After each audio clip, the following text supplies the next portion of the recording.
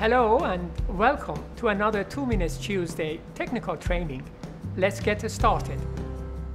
Shown is a simple schematic of modern protein therapeutic production processes. Our focus today is optimizing cell culture. Many factors impact this, and one of those is aeration. One of the most important functions within a bioreactor is the delivery of oxygen to cells through a process called aeration. This is normally done through sparging of air followed by mixing. This is the cell respiration reaction. For this reaction to occur, both glucose and oxygen need to be dissolved in the media so that they can be utilized by the cells. While glucose solubility is high, oxygen solubility is exceptionally low and therefore needs to be supplied continuously and controlled carefully during operation. Here we show the cell growth and protein production reaction. Oxygen and glucose are also necessary for biomass expansion and protein production. Since oxygen is the rate-limiting reagent in terms of solubility, it is important to optimize the delivery of oxygen to the cells.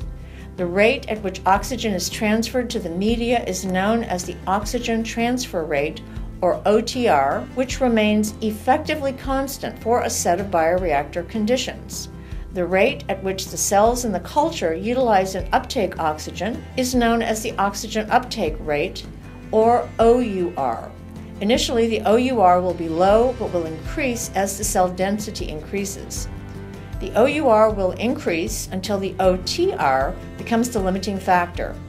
Thus, the rate at which oxygen is transferred to the media defines the theoretical maximum cell density.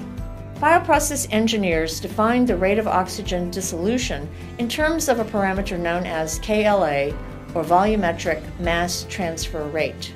KLA defines how much oxygen is available to cells for growth. This parameter is necessary for cell culture optimization and scale-up. OTR is determined by KLA and the dissolved oxygen, or DO, concentration in the media. KLA, in turn, can be manipulated through process and operational parameters.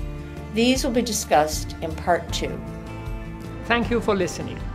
And for more information on this and other bioprocessing topics, including expert interviews, please go to our 2 Minutes Tuesday archive. Have a great day.